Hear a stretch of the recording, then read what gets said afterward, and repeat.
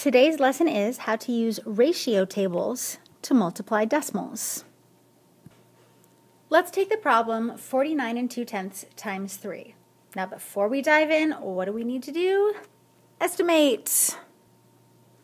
Here's a very quick estimate that came awfully naturally for me. We've got some friendly numbers here. Change the 49 2/10 to 50, and then that times 3 is 150. That was very quick for me to do. So I'll keep that in my estimate box, kind of like a penalty box. It can come out later on. And now we're ready to dive in. So set up your ratio table. We're not sure exactly how many of these slots we're going to need, but we can set up at least one of them right now. And now we need to make a decision. What do we want on top? What do we want on the bottom? First, let's try it with our groups on the top and how many members are in the group on the bottom.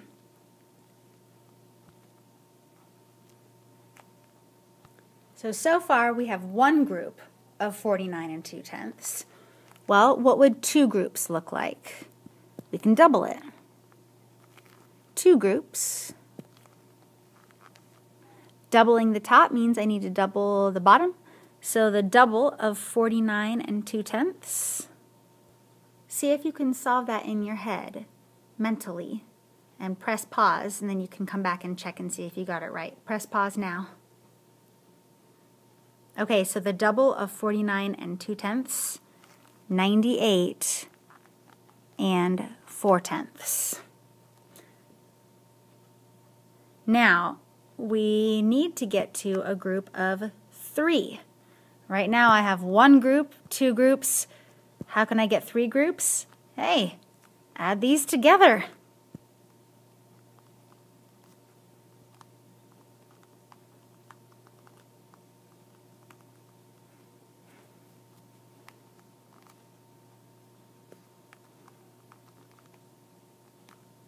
$147 6/10. Now before we box it up as our final answer, we really should check and ask ourselves, does this make sense? And if we look at our estimate of 150, 147 6/10, yep, pretty darn close. Check. So that's one way of solving this problem. So in this case, we were just kind of counting up the groups to build up to 3 groups. Let's take a look at a different way of doing it. Now, because of the commutative property, we can flip-flop the factors and know that we're going to get the same answer. So let's change it to 3 members in a group, but we have 49, not quite 50 groups of 3. All right, so let's take a look at what that'll look like here. On our ratio table, what we'll do is we'll say, well, one group of 3 would be 3. Now here, I'm trying to build up to 49 2/10 groups, so I've got a long way to go for this building. But you'll notice that the numbers down here are a lot friendlier than they were the last way that we did it. So let's do our core 4, 1, 2, 10, 5. Okay, so hopefully working with these types of groups, I'll get close to my 49 and a little bit more groups that I need. And this is going to be pretty friendly to do in my head. So to get from 1 to 2, I doubled, which means I have to do the same thing to the bottom to keep the proportions the right way, or the relationships between these numbers the same. So I can double the 3 and get 6. All right.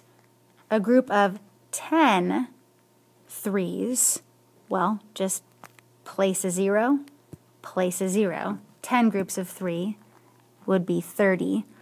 And then a group of 5 3s, I can cut this in half and cut my 30 in half, and I've got 15. So in about 30 seconds, you can do your core 4. And now you can take a look and just kind of step back from it a little bit and say, okay, if I need to build up to 49 2/10 groups of 3, meaning somewhere in between 49 groups and 50 groups, A little more than 49, definitely not enough to make 50 whole groups. What do I have here that I can use? What is usable here? I could think to myself, well, I could double the 10 and get to 20, double that 20 and get to 40, then I'm getting close to what I need.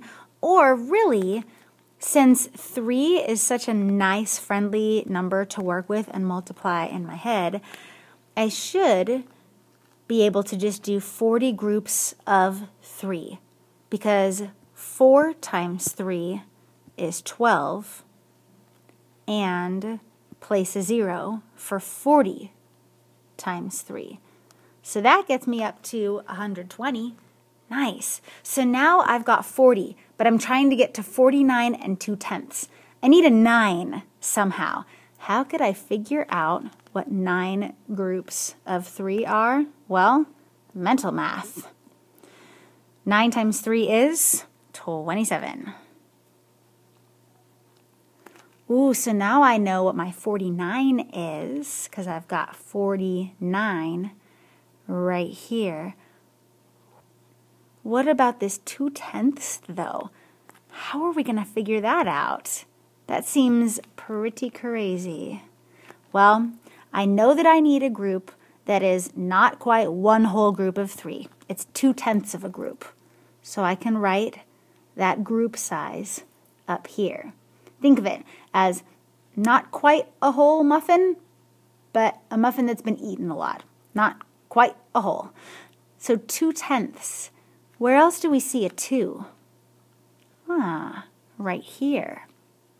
It looks like if we divided by a power of 10, we would be moving a decimal. And that's how we got our 2/10. We should be able to do the same thing right here. So if our relationship between our 2 and our 2/10 is basically dividing by a power of 10, we should be able to do the same thing and divide by a power of 10, or in other words, move the decimal over to the left because we're getting less for our 6. So it would be 6/10. Now we have everything that we need. To make the 49 and 2/10, I see that I'm going to need the 40, the 9, and the 2/10, which means I'm going to need to add together those partial products, 120, 27, and 6/10. And I should be able to do that in my head, but I'll use some arrow math to show my thinking. Ta-da! 147 and 6/10. Just like last time. And just like last time, does this make sense? Yes, it certainly does. Check.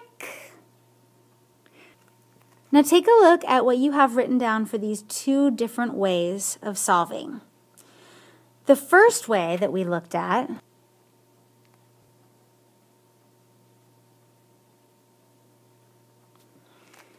had fewer steps, but we were having to keep track of decimals the whole way through.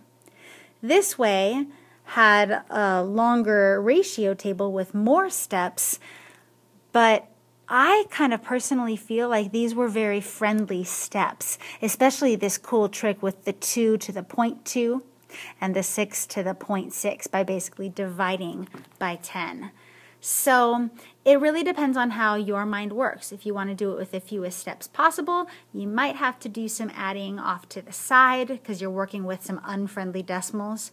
Or if you want to put your decimals up at the top, you can deal with them in the very, very last step, and it can usually be done with mental math. So I personally lean more toward this way, but to each his own, of course.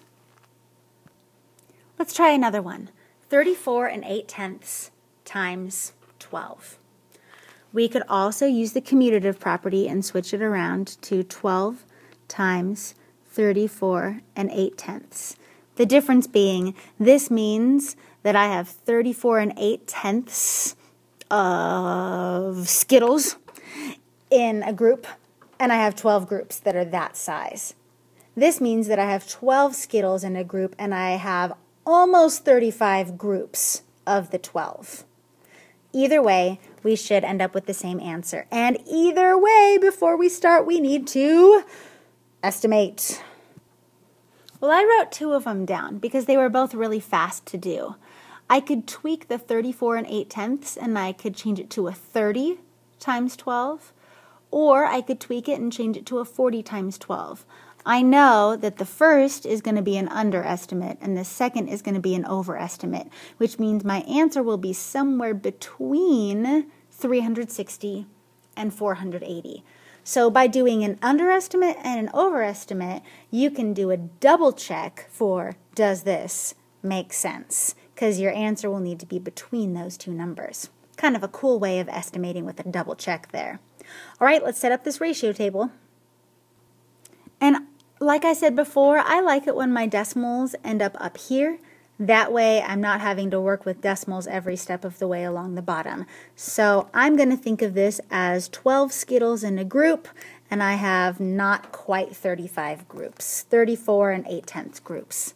So here we go. One group of 12 would be 12. So up here, I'm trying to build up to 34 and 8/10 groups, but I'll just start with 1. And in fact, I'll do the core 4, and we can see how fast it can really be. And you'll be able to do this even faster because you're not switching colors and everything. But take a look at how fast that core 4 can be. 1, 2, 10, 5. One group of 12 is 12. 2 groups of 12 make 24. 10 groups, I can look at my fast fact and place 0, 120. 5 groups of 12, well, if I don't know my 12's facts very well, what I could do is I could look at this and say, ooh, I can half it, and I can have it here. Half of 120 would be 60. And in fact, 5 times 12 is 60. So there's my core 4. 1, 2, 10, 5. All right, now I can take a step back and see what I've got to work with. Remembering that I'm trying to build up to 34 and 8/10 groups, it would be really nice if I could get a 30 in here. And since I'm working with a fairly friendly number of 12, that's definitely doable. 3 groups of 12 would be 36, so 30 groups of 12 would be 360. If I didn't know my 12's facts very well, there are other ways to get it too. I could triple my 10 to get 30 and triple 120 to get 360. I could also figure out what a group of 3 would be by adding these together. 12 plus 24 is 36. A group of 3 is 36, so a group of 30 is 360. So lots of different ways that you could arrive at this answer. But we should know that 3 times 12 is 36, and then place the extra 0. All right, so that got me the 30 that I needed. Now we need a 4. Well, a couple of ways to get there. I really like to double and half as much as I can. Double 2 to get 4. Double 24 to get 48. I also know that 4 groups of 12, or 4 times 12, is 48. So we've got lots of solutions there, or lots of strategies to get the solution there. Okay, so I have my 30. I have my 4. Oh no! Decimals! No! I need a 0.8. I don't even see an 8 anywhere here. If I could get an 8, then I could cheat with decimals and get a 0.8. Let's do that. That might be a good strategy. If I don't know that 8 times 12 is 96, what can I do? Double, and get 96. Another thing you could do is you could say, well, 8 is the same as 10 minus 2. So 8 groups of 12 would be the same as 120 minus 24. Lots of different ways to arrive at the answer, but hopefully you know your 12's facts. Now, if I know that 8 groups of 12 make 96, I've got an 8 here. Can I cheat with decimals and powers of 10? Why, certainly. 8 is related to 0.8 by dividing by 1 power of 10, basically moving that decimal over.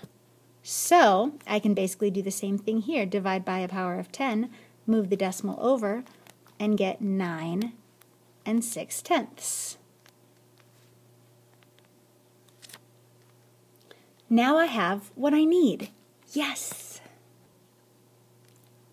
My target number of groups that I've always been trying to get to and build up to is 34 8/10. And I have that here, 34 8/10. So that means that underneath in the ratio table, I will have what I need to add together to find out how many are in those 34 8/10 groups. Almost 35 groups, but not quite. Now we've got some partial products, and all we need to do is add them up. I'm running out of room down below, so I'm going to go above, but you just continue with your notes down below. Let's see. I think I will try arrow language for this again. I really like arrow language. 360 plus, I think I want to break up this 48 into 40 plus 8. Can you see why? Plus 40 gets me to a nice, friendly number. Yay. Now, I could add 8. And then I could add 9.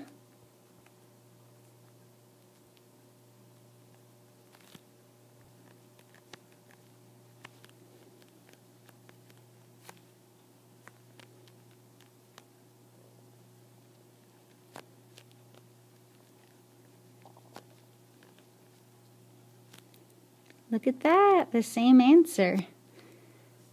Now let's take a look at our estimate here. Our estimate said it's going to be between 360 and 480 because we had an underestimate and an overestimate. So let's ask ourselves, does this make sense? Shoop. Yes, and we're all very happy. There is no task for tonight, but we will be working more with ratio tables and decimals tomorrow. So if you need to go back and rewatch any parts of the lesson or call up a study buddy and say, hey, what was going on there? I don't get it. That can be your task for tonight. All right, see you back in school.